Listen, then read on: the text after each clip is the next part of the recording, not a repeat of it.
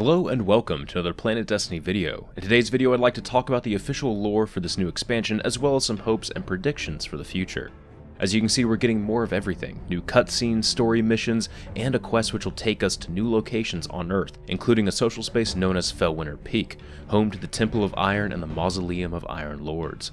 First off, let's dive into some of the history. The Iron Lords were said to be here before the city and the Vanguards. They were blessed by the Traveler's Light and dedicated themselves to defending humanity and rebuilding a lost civilization. They protected survivors of the collapse and went on to do amazing things, but then came across a foe that they just couldn't defeat. Ultimately, the Iron Lords sacrificed themselves to contain this evil deep beneath the surface of the Earth.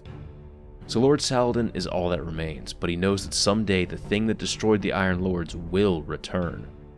As for the Wall, fallen mutants and their machinery destroyed some of it, as well as much of the area known as the Plague Lands. It's in the Cosmodrome and it's been quarantined for many years, but the Devil Splicers have broken through the walls and found an incredible source of power. The Splicers are using what's known as SIVA to transform the region, as you can see in these images.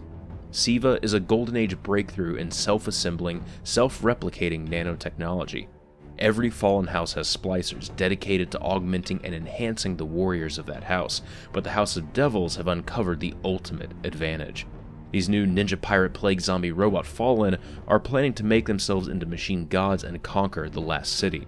The corrupted Fallen or Splicers will no doubt be on vigilant patrol to defend their precious SIVA, and public events and Vanguard patrols will likely have you try and take back some of the region.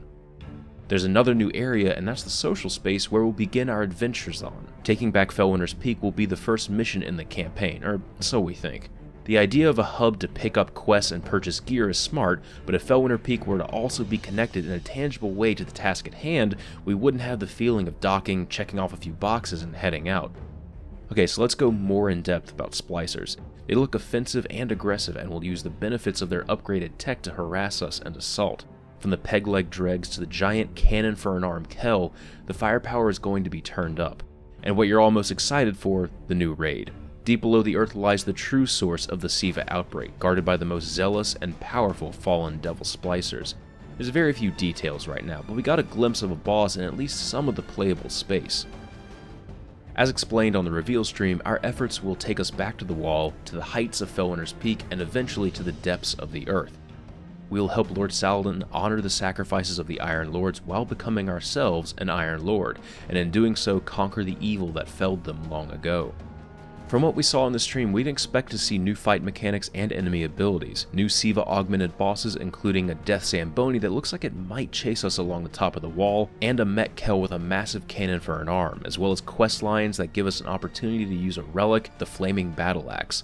Lord Saladin at the crux of the campaign, Rise of Iron, positions itself well to explore his regrets, the struggle to contain SIVA, and hopes for the future of the Iron Lords. In closing, what we've seen so far seems to be shaping up into a fun experience, but there's still more to be revealed in the coming months. For more Rise of Iron, be sure to watch our latest podcast. We've got lots of speculation and analysis there. I hope you enjoyed this video. This has been Patrick Casey with Planet Destiny, your guide to the Destiny universe.